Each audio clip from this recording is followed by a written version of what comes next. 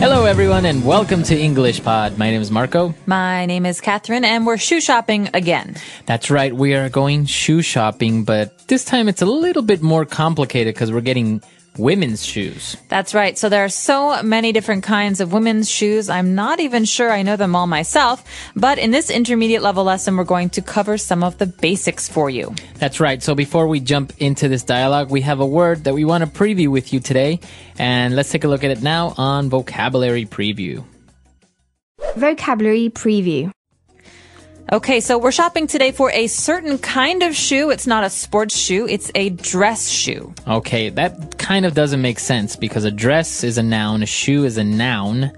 And so you want to get a shoe that's a dress? No. A dress shoe is a style of shoe. It means shoes that you wear when you're wearing fancy clothes. So it's kind of like a formal shoe. A dress shoe is for a shoe, a type of shoe that would go well with a dress. That's right, not sneakers. But don't be fooled. This is not about dresses because men can wear dress shoes too. That's right. It means shoes you would wear to a conference or to a wedding or to church. So these are things that are a little bit fancier than everyday shoes. Okay, awesome. So we're shopping for a dress shoe, and there are so many types and styles of shoes for women. So why don't we listen to our dialogue for the first time, and we'll be back in a second.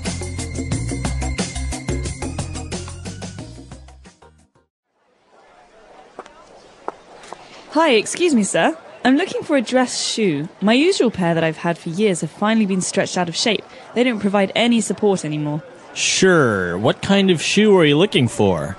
We've got strappy sandals, sleek high heels, edgy pumps. If you're looking for something a little more practical, we've got Mary Janes, ballerinas. Show me some classic high heels, please. Okay, right this way. What color did you have in mind? Black. Classic. Of course, we've got this style here that is very popular. Because it's an open-toe shoe, you can wear it any time of the year. They look great on everyone. Too shiny. And I wear pantyhose with my shoes, so let's look for a closed-toe shoe. Okay, these are a very nice pair of leather shoes with a 2-inch heel, so they are very comfortable. I don't like the pointed toes. Let me take a look at what else you have. Too high. That one looks like the back would cut into my heel. I have a high instep, so I doubt that one would fit properly. I don't want bows. I find slingbacks very uncomfortable. Those might as well be stilettos. Too modern. Ah, finally! This is what I'm looking for. What size? 7.5. Here we are.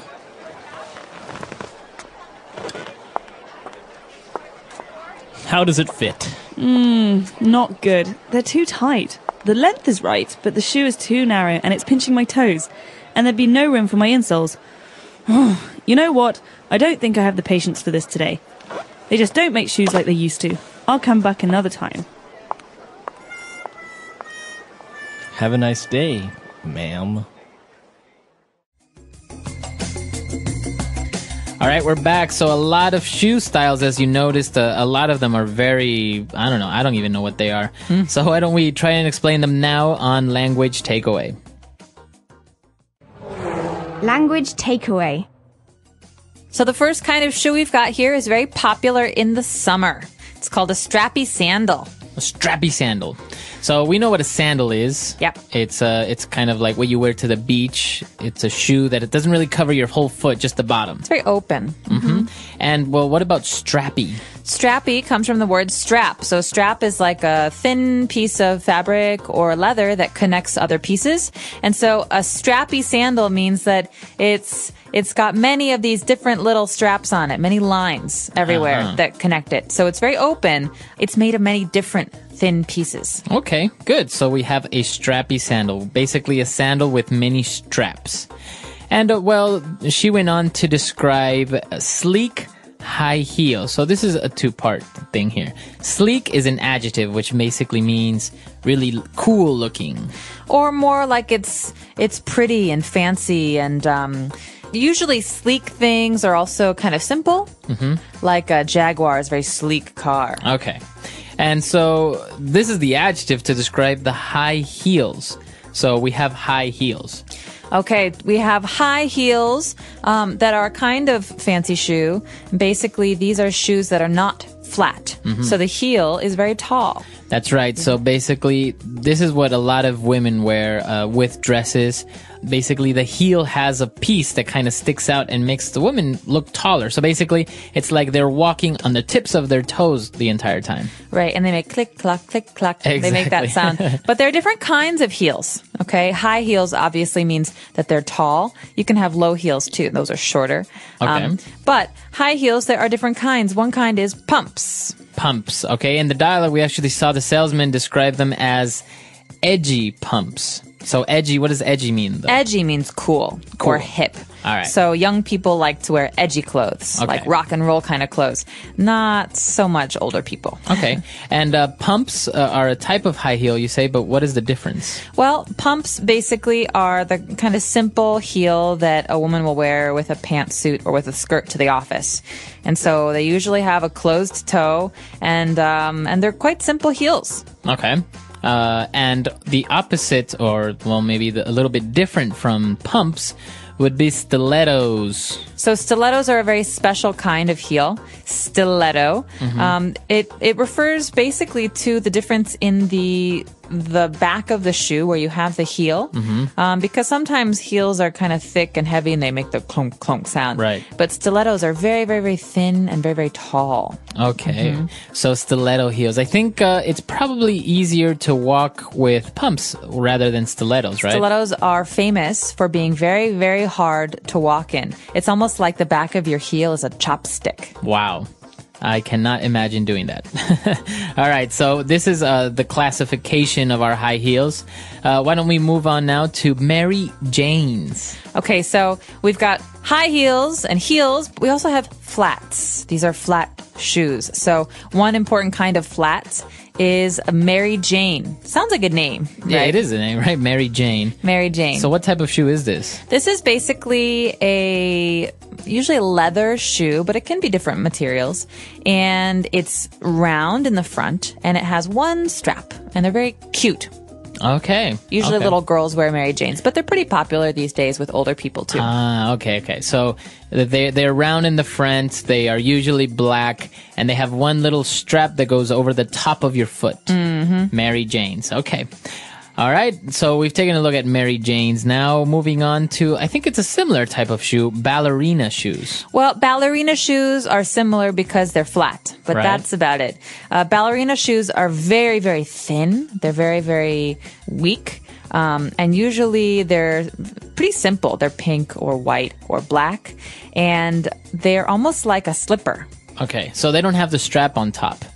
No, they're stretchy, and you just slide them onto your foot. It's named after dancers, ballerinas. You know, the dancers who Right. wear pink and they put their hair up and they spin around. And they're not hard on the bottom. They're usually quite soft, and they're always flat. So maybe these ballerina shoes, they're not the specific types of shoes for dancing if you're a ballerina. Right.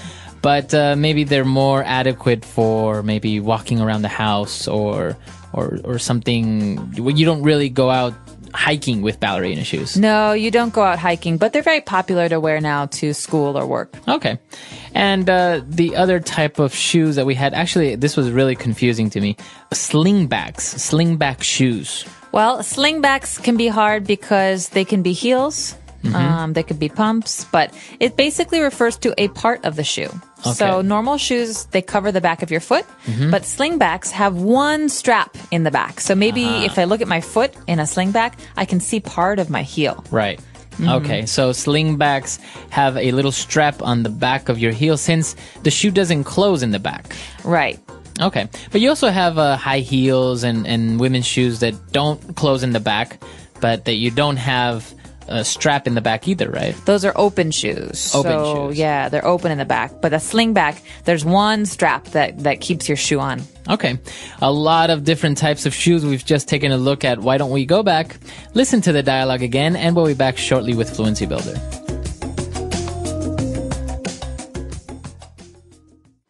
Hi, excuse me, sir. I'm looking for a dress shoe. My usual pair that I've had for years have finally been stretched out of shape. They don't provide any support anymore. Sure. What kind of shoe are you looking for?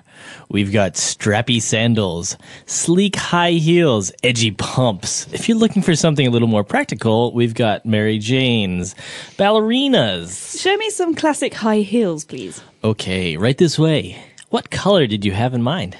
Black. Classic. Of course, we've got this style here that is very popular. Because it's an open-toe shoe, you can wear it any time of the year. They look great on everyone. Too shiny. And I wear pantyhose with my shoes, so let's look for a closed-toe shoe. Okay, these are a very nice pair of leather shoes with a 2-inch heel, so they are very comfortable. I don't like the pointed toes. Let me take a look at what else you have. Too high. That one looks like the back would cut into my heel. I have a high instep, so I doubt that one would fit properly. I don't want bows. I find slingbacks very uncomfortable. Those might as well be stilettos. Too modern. Finally! This is what I'm looking for. What size? 7.5. Here we are. How does it fit? Not good. They're too tight. The length is right, but the shoe is too narrow and it's pinching my toes. And there'd be no room for my insoles. You know what? I don't think I have the patience for this today. They just don't make shoes like they used to. I'll come back another time. Have a nice day, ma'am. All right, we're back. So now let's take a look at 5 key things on Fluency Builder. Fluency Builder. Okay, well, the reason we're shopping today is because the woman needs a new pair of shoes because her old shoes can't be worn anymore. What's wrong with them, Marco? She said that they were stretched out of shape.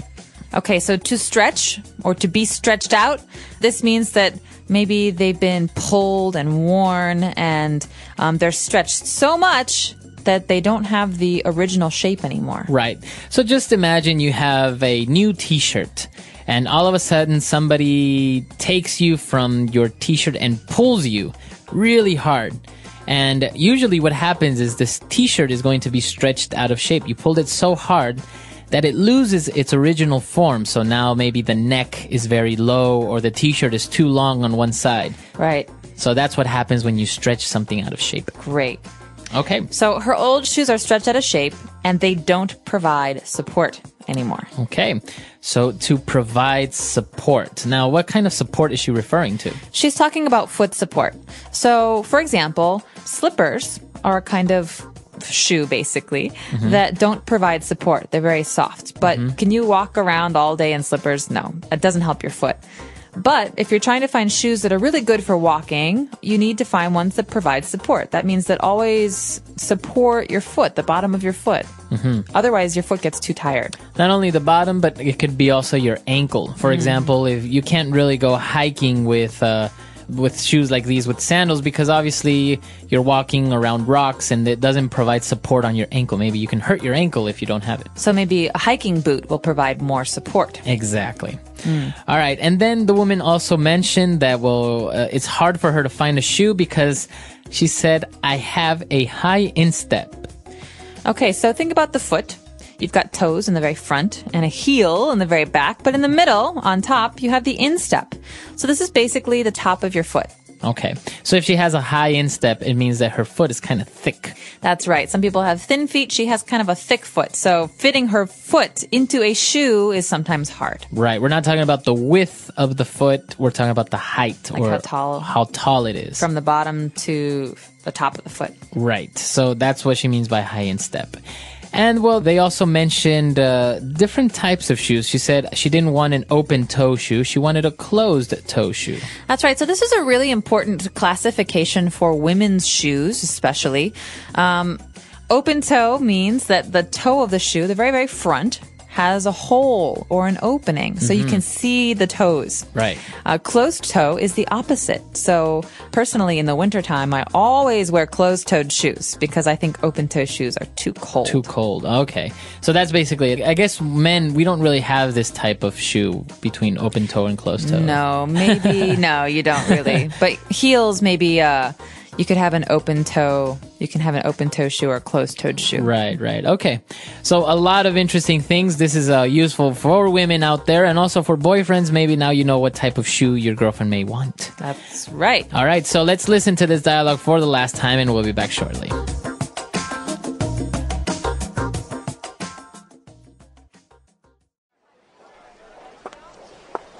Hi, excuse me, sir. I'm looking for a dress shoe. My usual pair that I've had for years have finally been stretched out of shape. They don't provide any support anymore. Sure. What kind of shoe are you looking for? We've got strappy sandals, sleek high heels, edgy pumps. If you're looking for something a little more practical, we've got Mary Janes, ballerinas. Show me some classic high heels, please. Okay, right this way. What color did you have in mind? Black. Classic. Of course, we've got this style here that is very popular. Because it's an open-toe shoe, you can wear it any time of the year. They look great on everyone. Too shiny. And I wear pantyhose with my shoes, so let's look for a closed-toe shoe. Okay, these are a very nice pair of leather shoes with a 2-inch heel, so they are very comfortable.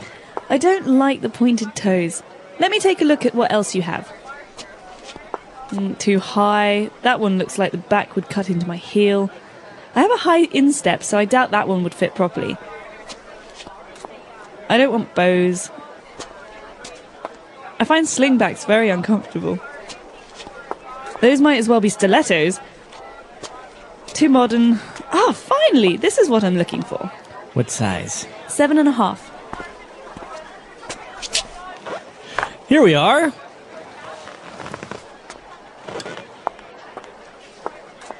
How does it fit? Not good. They're too tight. The length is right, but the shoe is too narrow and it's pinching my toes. And there'd be no room for my insoles. You know what? I don't think I have the patience for this today. They just don't make shoes like they used to. I'll come back another time. Have a nice day, ma'am.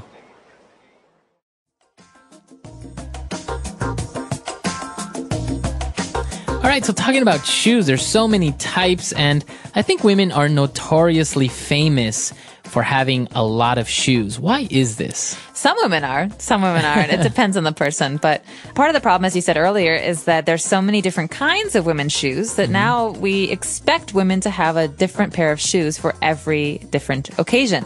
Work shoes, hiking shoes, running shoes, wedding shoes. Right. I don't know, summer shoes, winter shoes, fall shoes. So you need so many different kinds of shoes. You end up buying many different kinds. I think that that's true, and also basically, women like to look nice, so that's why you do your makeup, you have earrings, and they have nice bags. So I guess it's also part of it is that you pay more attention to what type of shoe you're wearing that maybe goes well with the outfit. I think maybe guys, not all guys obviously, as well as not all women, but guys are a little bit more generic. It's like jeans pretty much go well with any type of shoe as long as it's maybe black or brown, right? Or something like this. True. Although I know a lot of guys who have many different kinds of shoes. True. It takes up a lot of space in the closet as well. It does. Shoes are hard to carry around. And actually, I find it kind of hard to get rid of my shoes. I think they have to be ripped or just completely unwearable in order for me to throw a shoe away, because otherwise it's still, you can still wear it sometimes on the weekends. No, that's true. Although I tend to wear my shoes down. That means I wear them until they die. Really? And Actually, then I throw them away. I've had shoes that I've worn the soles down, and then I just get the sole changed because I like the shoe so much. Oh. Well, let us know. Do you guys like to buy shoes? Do you have a lot of shoes? Maybe you don't have that many shoes. We're curious to know about this in other cultures as well, because I know in the States, in the United States, shoe shopping is very, very popular. In Holland, they have traditional wooden shoes. Yeah, they do. Those are called clogs. Clogs. So let us know maybe what type of shoes are also very unique to your country or culture. We're at EnglishPod.com. We'll see everyone there. Bye. Bye.